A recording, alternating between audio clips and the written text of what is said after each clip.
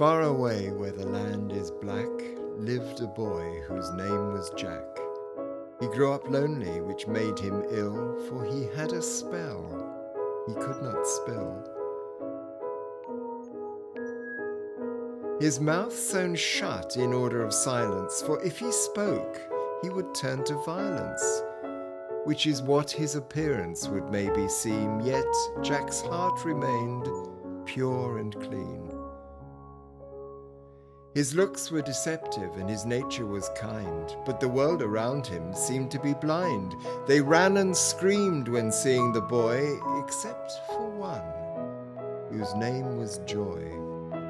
She could see deeper in Jack than the rest, and see what was under Jack's beating chest.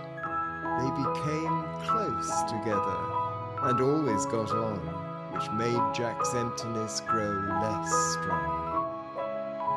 She declared her love for Jack one day, and he looked at her in a very odd way. Needing to reply to the girl who could see, Jack's mouth tore open, and the threads became free.